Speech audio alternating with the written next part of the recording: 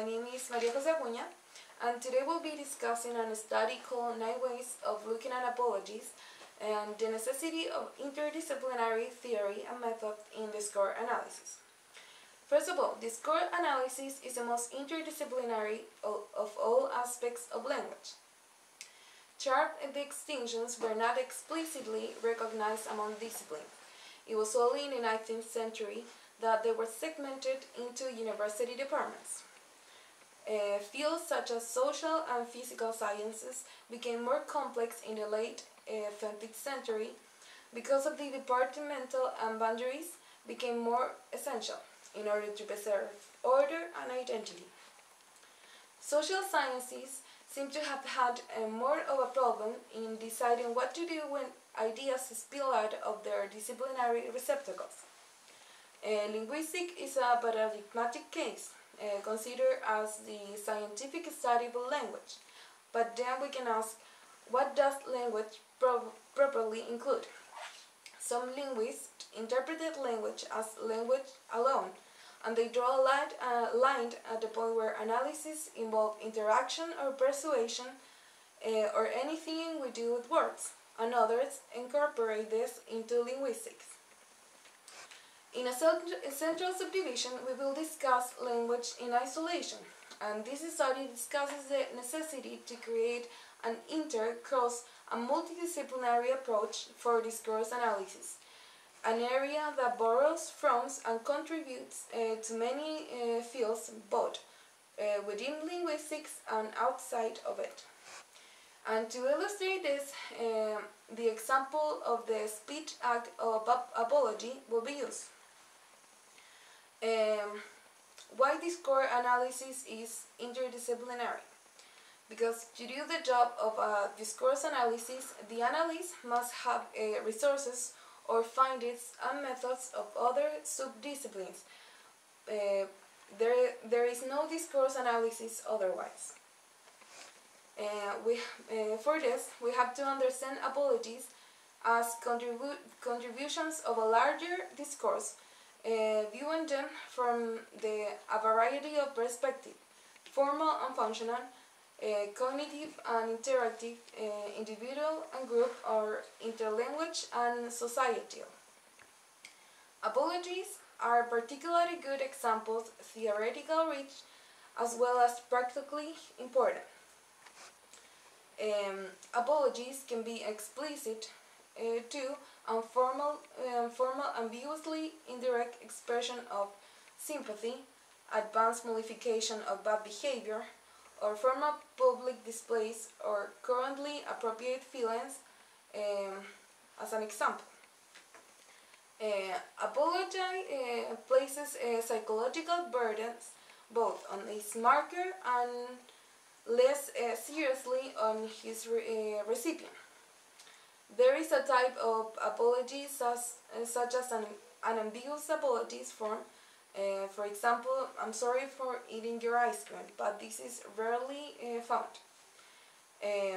Another example is conveying regrets, or in extreme cases, responsibilities might be explicitly assigned elsewhere.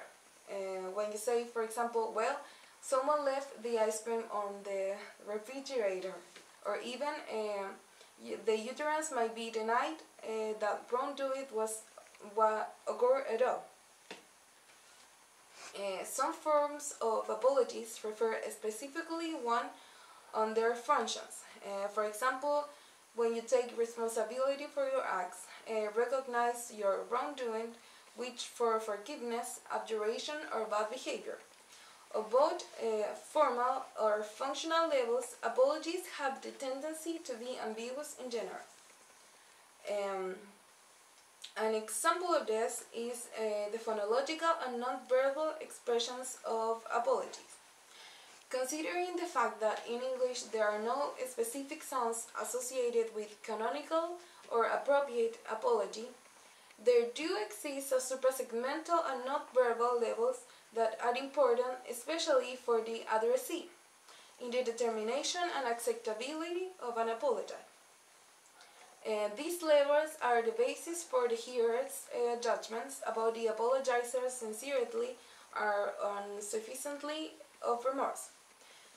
Some examples of these not verbal expressions are breaking the voice when you are apologizing, biting your lips, or not looking at the addressee's face directly. And now my classmate will continue.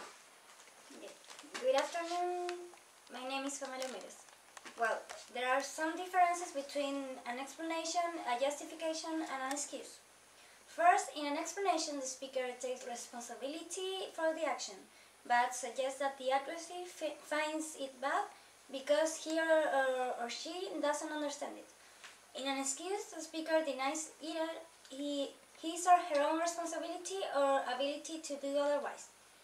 And in a justification, the speaker denies that the action was bad. But mainly, what differs an apology from an explanation is that the explanation benefits the speaker and the apology their addressee.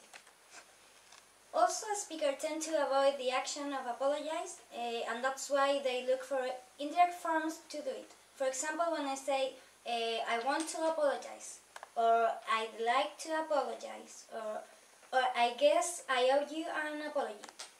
The role that we play or that we want to play in our report is very important, and the syntax provides us with the tools to represent ourselves as we would like to be seen. In the discussion of the speech of Austin in 1962, he talks about utterances rather than propositions or sentences, because he was talking about language use rather than form. Australian analysis can help to explain the numerousness and the specific forms of apologies. For example, I am sorry, in this case the speaker is showing regret. I guess the speaker is assuming responsibility of the action. I shouldn't have, the speaker is assuming that the act was wrong.